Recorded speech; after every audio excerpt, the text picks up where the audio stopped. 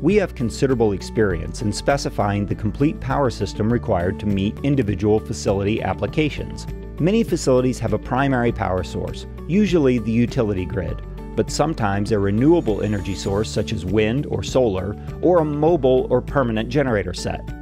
Many facilities equipped with a standby generator system use docking stations when the primary power goes offline.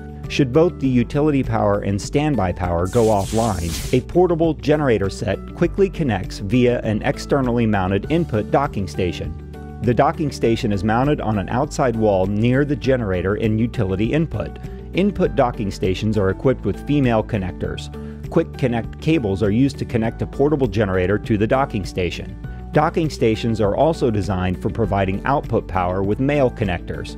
During generator service, a portable load bank can be connected to the generator via an output docking station. Easy Connect cable ends are used for a quick, safe connection. Output cables have male ends, while input cables are female.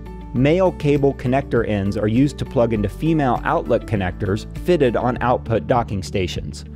A facility's loads are usually connected to a distribution panel. The utility power is connected through an automatic transfer switch, or ATS, with power from the utility received via a meter box. Docking stations should be used in conjunction with bypass isolator switches to ensure different input and output power sources cannot be simultaneously connected. Permanent standby generators are often connected to the ATS via a bypass isolator switch. Bypass switches are available to switch single, 2, or 3 sources to enable the isolated switching of various outputs and inputs within the system. When a permanent set is being load tested, it can be isolated from the transfer switch and connected directly to a portable load bank. When a facility is equipped with a permanent standby generator system, normal mode is for the utility to supply the facility loads. The bypass isolator switch will be in the position connecting the permanent generator to the ATS.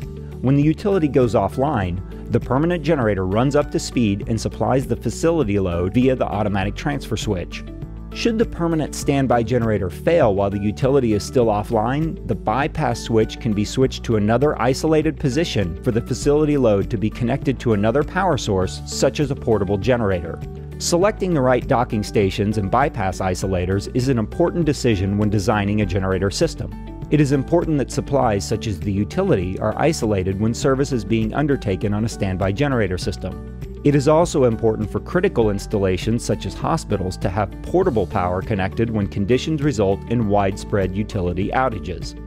A reliable and versatile standby generator system relies on the selection of many components.